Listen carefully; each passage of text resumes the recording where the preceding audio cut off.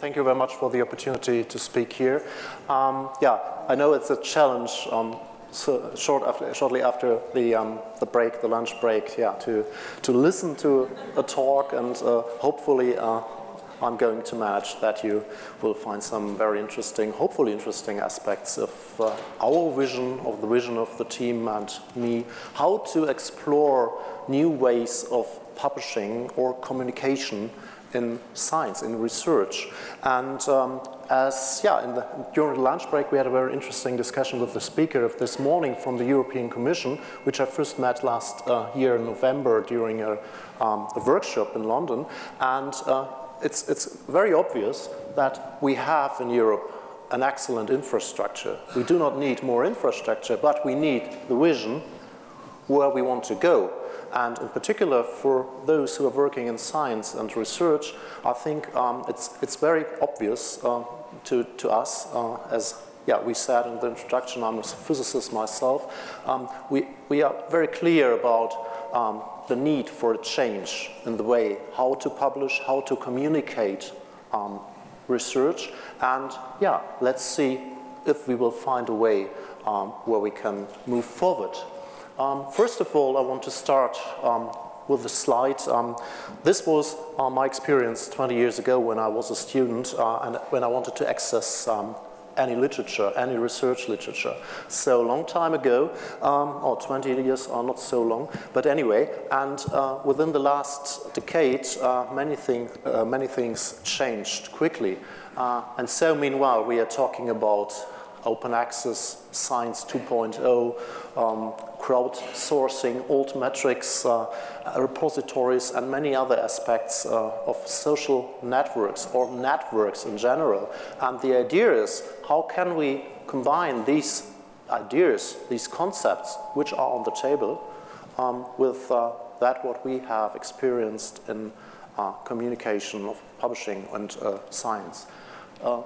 Let's see, when we are talking about the market of scientists or science, we are talking about more than 20 million active scientists, both in the STM, in the scientific, technical, medical disciplines, and in the humanities. So a lot of people working in these fields, and they are using for their publications more than 20,000 scholarly journals in STM only, and there are worldwide about 17,000 scholarly societies.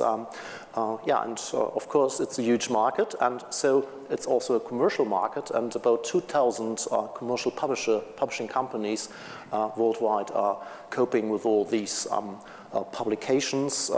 To give you a current figure, about 4 million submissions last year in STM only, and about 50% of them got published, so 1.8 million publications worldwide only in STM, so article publications in journals. That's quite a lot of stuff, and let's think about ideas. How can we use this incredible amount of knowledge to make it more accessible, and also find ways how we can, as researchers, how we can start discourse.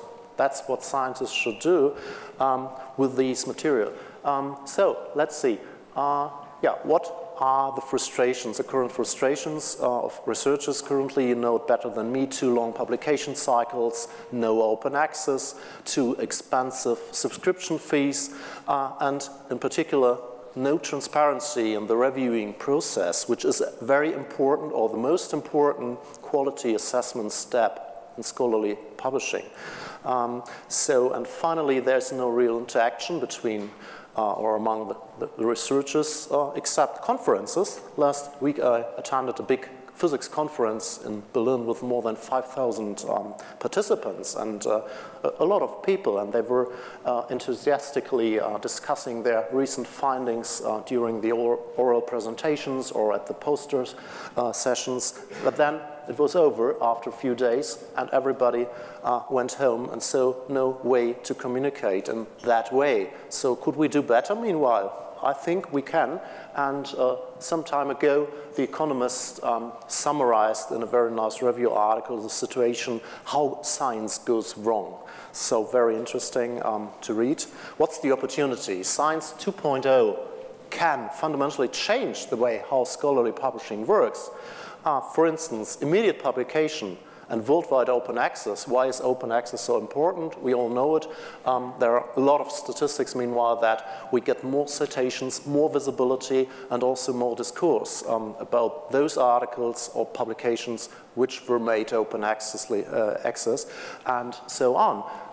Moreover, we do not need, as Andreas Deckwitz said last year in the newspaper article in Tagesspiegel Berlin, he said, as the head of the Humboldt University Library, he said, there's no need for journals as containers or silos anymore in the digital age. Very interesting aspect.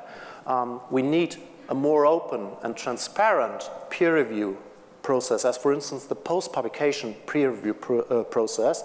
And we need, and I'm very keen to find out more about this in half an hour from now in the next talk, about alternative article level metrics, to find a replacement or to develop a replacement for that impact factor, which is still a measure for many of us for research, but everybody knows that it's quite not a good measure for research or for researchers. Just to give you an example here from TIERS, a new initiative or journal, open access journal, where such an alternative level metrics has been introduced on the right side. And finally, we need, as we just heard before the lunch break, we need more discourse, also public discourse, open discourse. So we need networks, we need interaction via networks or social networks, whatever. So here we see a recent blog of me. So that's also a way to communicate in research. And why do we? We should make more. Seek for more options like this to use short statements rather than lengthy articles to post our opinions about some aspects in research or about open access. Anyway, sounds strange, you may feel, but is it really utopia or not? In fact, it's not. Here I have listed only a few initiatives which started within the last decade, most of them in the last few years, which tried at least to cope with some of these aspects I just summarized on the last slide. And finally, as said in the introduction, we started ourselves also an initiative which tries to cope with most of these aspects. That's ScienceOpen, and I will give you a very short summary of that, what we did, in a minute. So, what's the basic idea of ScienceOpen? Open science, of course, and we want to use the power of a professional network to openly aggregate, publish, exchange, collaborate, communicate, and discuss and evaluate scientific results. So that's a network idea, but not only focus to a dialogue, but also to all aspects we know from classical or traditional publishing in the last decades. How does it look? Oh, very greenish. Aggregation, that means I do not have to replicate something which has been published elsewhere or deposited, for instance, on the archive, the preprint server in physics. We use the existing repositories, that's the idea, or existing resources, to simply bring together all content which is available. So no need to set up, as I said in the beginning, to set up a new infrastructure. We have the infrastructure. Every institute has a library, every institute has server capacity, and we want to motivate researchers to put their research on their local repository or on their local server, but make it available open access. And then we have to find an environment to bring together all relevant research. For me, as a researcher which is interested in a very specific niche area, I have to find it, and that's the the difficult situation. Here, meanwhile, we have aggregated more than 1.5 million open access articles, gold open access articles from more than 2.3 million authors in all areas, most of them in the in STM, and yeah. Moreover, we want to exchange, enable the users to exchange ideas, exchange opinions about these articles which are there on the network, and so we have a share option, we have messaging options, we have everything you know from other networks or other platforms to collaborate. So, and that's very important. For instance, I have my own web space here, my private web space on the side where I can collaborate with my peers, my co-authors for my next publication. And for instance, if I start to draft a new manuscript or a new publication or a new poster, I can invite co-authors of my group privately and share with them yeah, my draft, ask for a new version, ask for feedback, and that's only one part of the story. Of course, there are other initiatives or platforms which are providing this special service, but we are providing everything else too. That's the idea. For instance, for communication, it's very obvious that you need a profile. We do not need Mickey Mouse, but Alexander Grossmann with a full profile, no anonymous profile. So we use here the ORCID or authentication for our users, which makes perfect sense.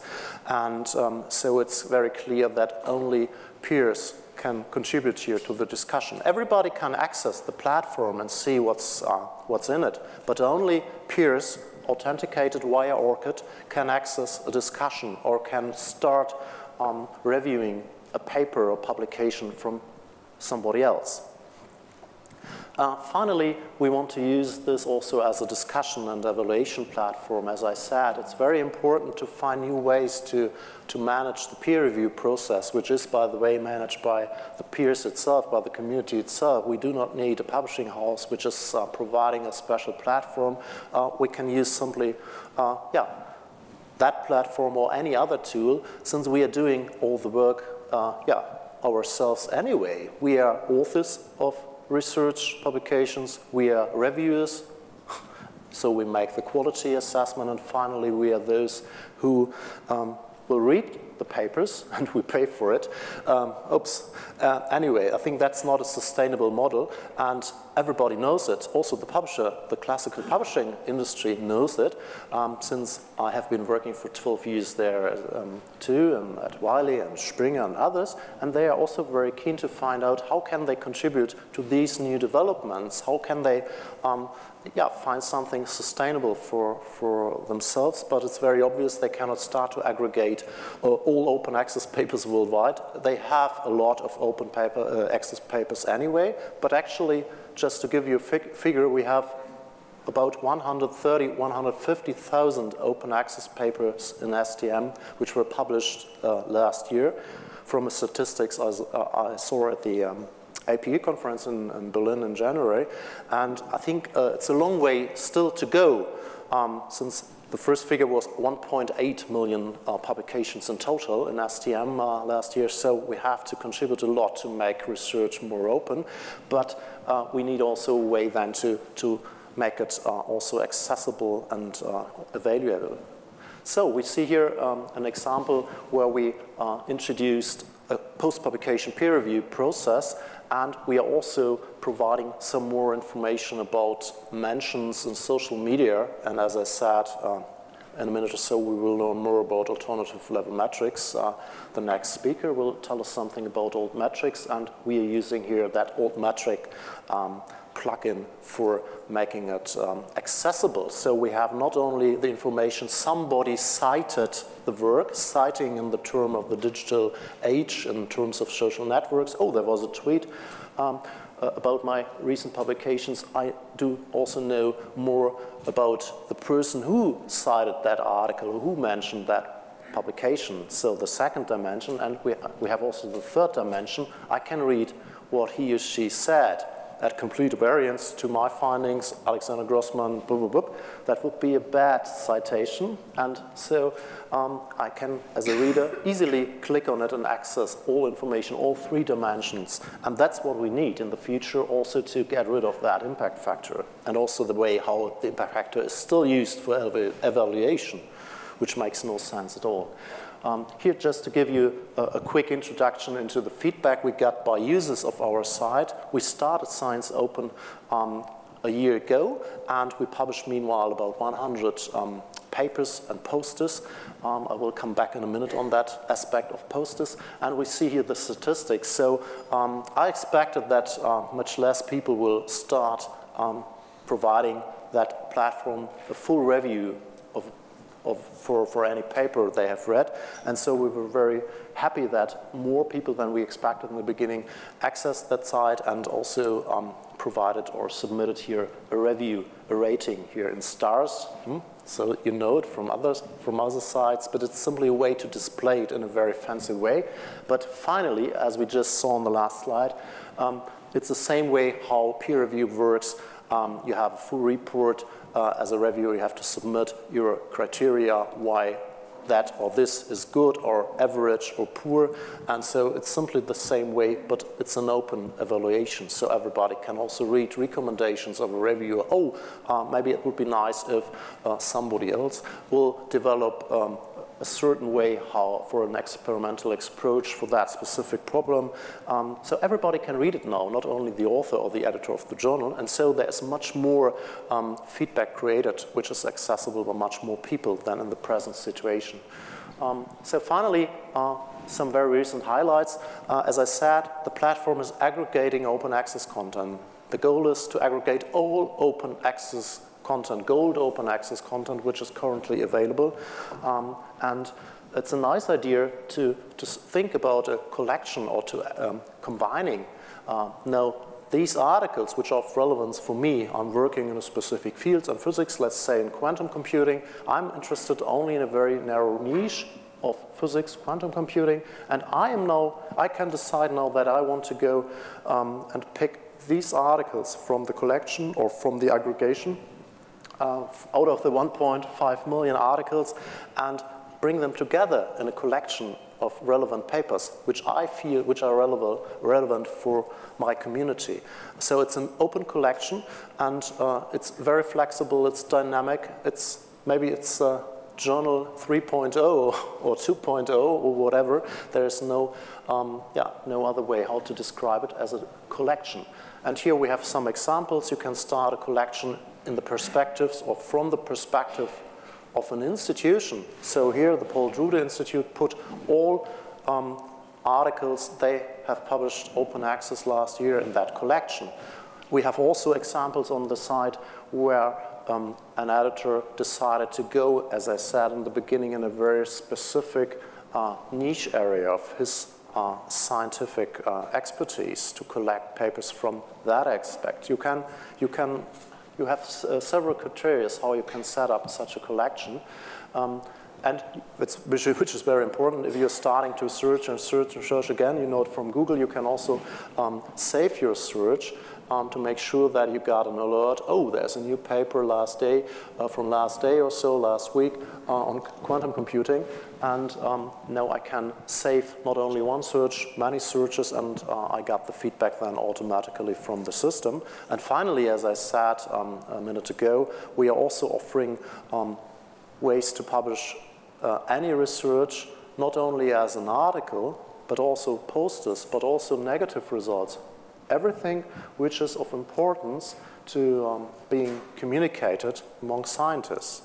And as I said, last week I was attending that big physics conference in Berlin, and we offered the poster publication for two divisions of that conference, and they were, as they wrote, enthusiastic about that opportunity. In particular, the younger scientists, which have had to wait then for an opportunity to publish these results they have been presenting as a poster, as a full article. They can now take the PDF with the metadata, the same metadata as for any other article, and then, they receive a DOI. The work becomes citable. It's indexed via Google Scholar, and they said, wow, that's really great, that's fantastic. Here, where can we submit that poster? And yeah, so obviously it works. And it's only an example. So I'm an experimental physicist, and that's why we are trying dynamically to develop also new ways, new concepts, and hopefully we will get also some feedback from you to how to continue that effort. Finally, I want to summarize, since we were talking about future trends and perspectives of scholarly publishing, what can we summarize, or what have we learned now?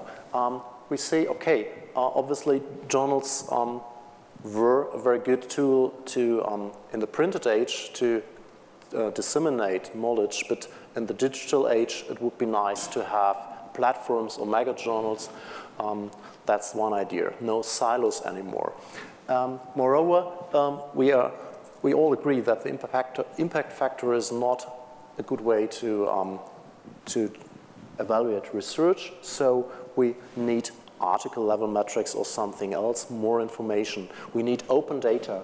We need also new ways to communicate research, not only articles.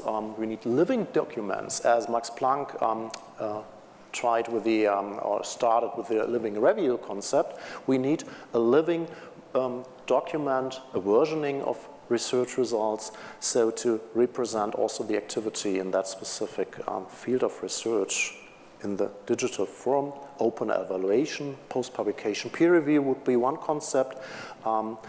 We need also an acknowledgement of the peers. That's why our reports or review reports got credited by a DOI, so they are also citable. And finally, of course, we need open access, and most importantly, we have to think about the community, the peers. What do authors prefer? Do they still prefer prestigious and highly ranked journals to publish? Or do we find an alternative way how they could think in the future? And that's very interesting to discuss this specific issue with the audience and also with you. And I have no clear trend so far discovered from that, what I got as a feedback. So before I finish, I want to thank also our partners, and I thank you very much. Yeah, good.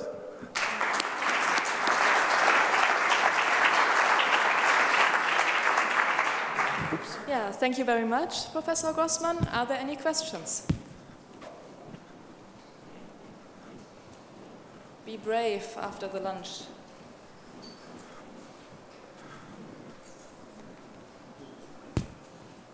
Thank you very much for the interesting talk. How would you position ScienceOpen in comparison to Mendeley? That's a very good question, and I think Mendeley was starting with the concept also I just described as a workspace, a platform where you could privately share drafts or whatever with other researchers, with your peers, and that was also one reason. It's a service for researchers, and that was also, I think, the very reason why Elsevier acquired Mendeley some time ago, since also publishers have recognized that they have to provide more services to their customers, which are here the researchers, not the librarians. And I think that's a trend which is also continuing, since also other publishers, also Springer, so are very keen to find out where they can also join new initiatives to provide more services, rather than staying in the mood of a copyright owner only. Yeah. More questions?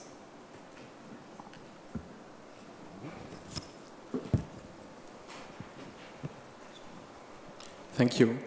Gilles Dubochet from Science Europe. I was wondering about how you use the reviews that are provided by your users. You showed us how you show them as next to the actual article, but do you use them beyond that to extract information about networks of researchers, how researchers read and use articles? Do you use reviews to help researchers find other articles that might be relevant to them? That's a good idea. As I just said, we introduced that concept half a year ago, and the next step would be, of course, exactly would go in that direction as you described. We want to use all the data, all the information we have, also the reviews, also the way how other peers, maybe in my specific area of expertise, are looking to specific articles or commenting on articles, and we want to combine that information to give support to other users from the same field. So to give them some indication, oh, you should also read that article because some of your peers commented or reviewed that specific article. And of course we need more usage. In the very beginning it makes not so much sense. We have a lot of data aggregated, but we have to start also to collect users and usage. And if you have enough usage, you have also enough information about the traffic, the activities, the behavior of the users, and we are not going to sell it as maybe competitors to advertisement companies. We are using this information then, that's the plan for the second half of this year. We use this information then to bring more qualified information, more specific information to the user, and I think that's exactly the need. So many articles, 1.8 1 million articles per year in STM only, no chance for a researcher to get track of that, all these publications. So I need some help. And in the past time, in the printed age, the help was the journal A, journal B, but that's not the 21st century anymore. We have more examples, more techniques to cope with this idea. Mm-hmm.